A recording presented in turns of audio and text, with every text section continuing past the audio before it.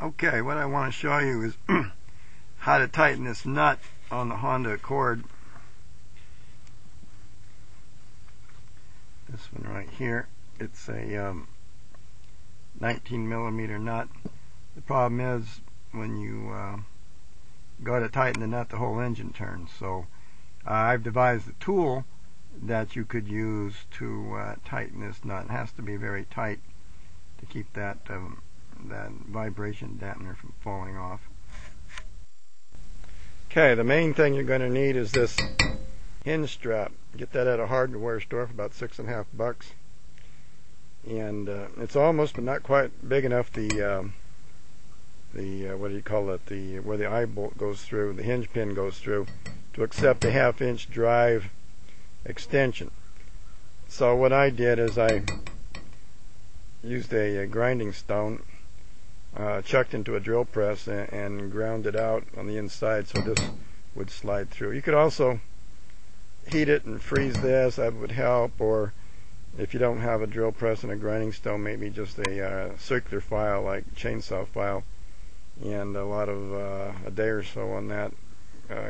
But you want a good tight fit for this drive. You don't want it sloppy. You want a snug fit. And here's the 19 millimeter. You want a screwdriver, a good quality screwdriver, one that's brittle. If they're good quality, they'll brittle, they'll snap like this one did. Yeah, I just happen to have a broken one, which worked out. If you get a cheap screwdriver, it'll bend. So you want a high quality screwdriver that will break and not bend like this one. And then you're going to need a breaker bar like this. I like this one because you can hear it click when you reach your torque setting. Okay, put my socket on, and then I want to put it on there. Now you've got two holes here in your pulley. What we want to do is get your screwdriver behind the strap, the hinge strap.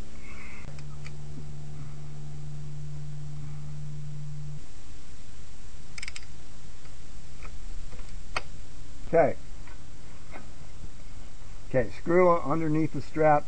Now this strap's going to hit the car right there. Okay, there we go.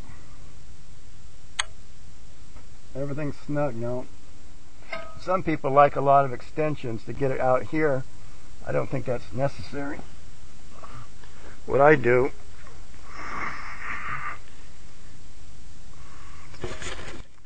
okay, like that.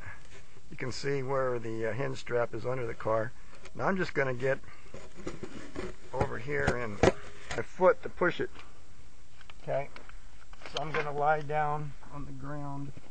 I'm going to grab back here. You can see my foot. I like my right foot the best. And I just push with my foot. Now, I've already tightened this nut, so I'm not going to do it again. But I just pushed a couple times. I had to reset the ratchet to bring it back here until I heard it click. Now I had it set for 140 pounds, which is tight enough. You can go more if you want. You can get 150. Here's a tip for you.